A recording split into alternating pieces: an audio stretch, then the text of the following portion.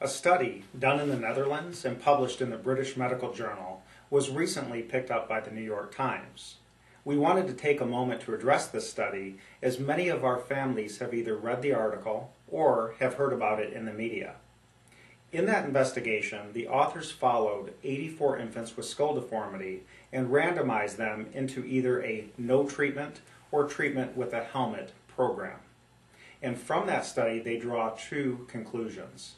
The first conclusion was that for the infants that were not treated, their head shape did not improve on its own. And with this, we do agree, and this has been documented very well in the medical literature. In the second conclusion, they found that the helmet they used provided no change to the head shape and therefore concluded that helmets were both unnecessary and shouldn't be used for the treatment of plagiocephaly. And with this point, we strongly disagree.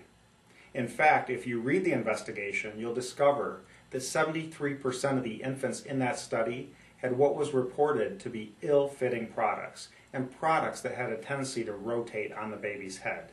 So it's really no surprise that those infants received either a poor or no outcome with those products.